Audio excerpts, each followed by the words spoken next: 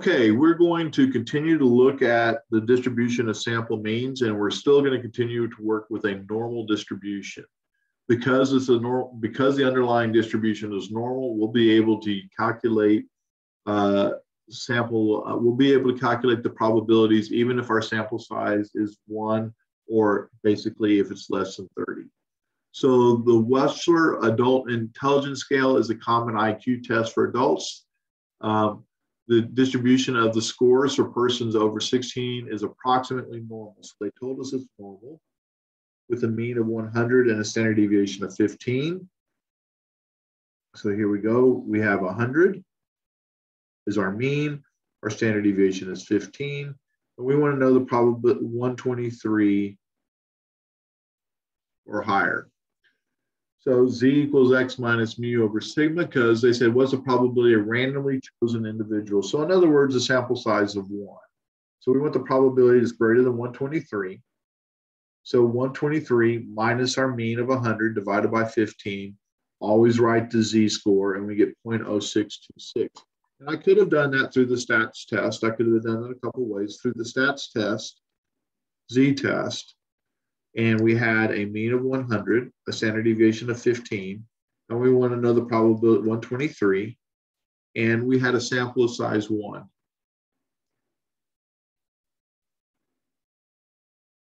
So we end up with 1.533, and the probability is about 6%. All right, so there's about a 6% chance that someone would end up with that a randomly selected individual would have a 123 or higher. Next thing, what is the shape of the distribution of sample means along with the mean and standard deviation of a sample random people? Well, they told us the underlying population is normal, and because the underlying population is normal, the distribution will be normal. All right. Now, if the underlying population had been skewed, the distribution of the means for a sample of less than 30 would not have been normal, okay? But in this case, it already is normal, so it stays normal. And we'll have a mean of 100, and the distribution of sample means as the standard deviation of the population divided by the square root of n. Standard deviation of X bar is the standard deviation of the population divided by the square root of n. So in this case, we had a standard deviation of 15 divided by the square root of 6, so that would be it. So then the next thing is what's the probability of a simple random sample of 6 having an average score of 123 or higher?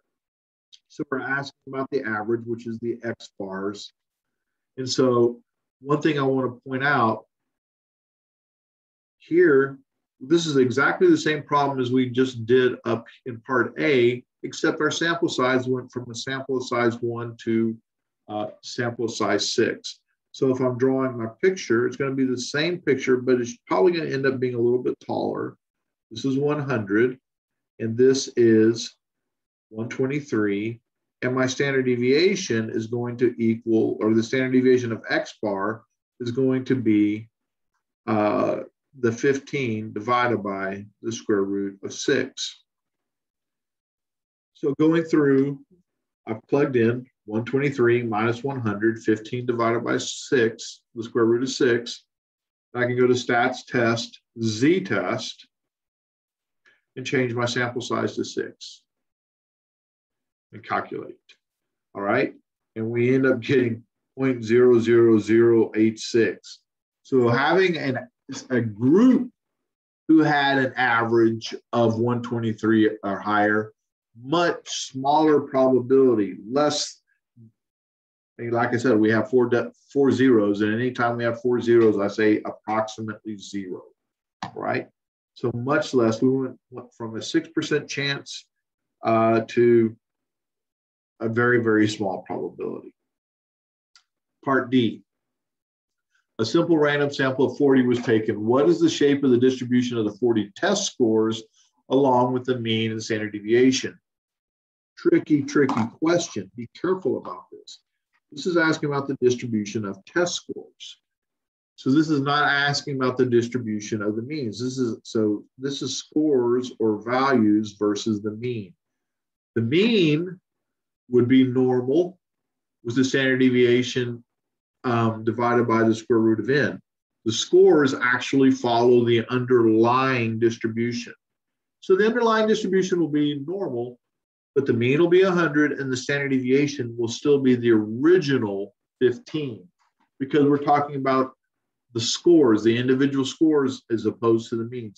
There's a big difference. So look, make sure you're talking about the means before you divide by the square root of n. All right, you can only use the standard deviation of x bar. You can only use this if we're talking about the distribution of means. Here we're talking about the distribution of the individual values. So what is the probability of simple random sample of 9 people have a score between 105 and 125? So my drawing is going to look like this. And by the way, unfortunately, there's not a really good way to go about this on the calculator, especially with what you have to show for College Board. All right, so 105 to 125. Well, both those scores are above, so this is 105 and this is 125. And we're looking for that shaded region. All right, so we're looking for the shaded region in between. So in that case, I'm going to have to do I'm going to have to use this formula because there was probably a simple random have an average. There's that mean. So I'm not talking about individual values. So I'm not talking about individuals. I'm talking about the average. So I have to use this formula. And I plugged in. And usually it helps to start with a larger value. So 125 minus 100. And there's the standard deviation divided by the square root of n. I got to give both of my z-scores, all right? So I'm sorry, you're going to have to do this twice.